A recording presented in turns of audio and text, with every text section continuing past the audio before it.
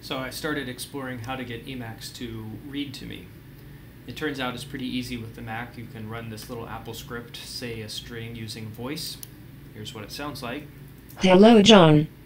So all we have to do is come up with a function that can provide the string. So I have this words package that basically works on the thing at point or region. And so, for example, here we can define a variable for the voice, so you can change it, and a function here that does the speaking on either the point or the region. So now you can have this little function, word speak.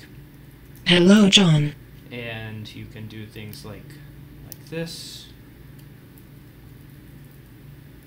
One reason I wrote this. And highlight things, etc.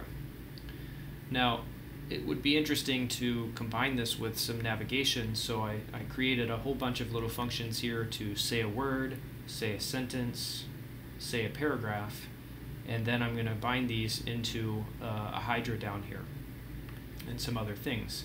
And the whole point of this is that I might be looking at a paragraph, and I could type, and I could say read the sentence. Now I can navigate text and have my Mac read it to me. Or the next It one. isn't quite like hearing a real person read it, but it's not too bad either.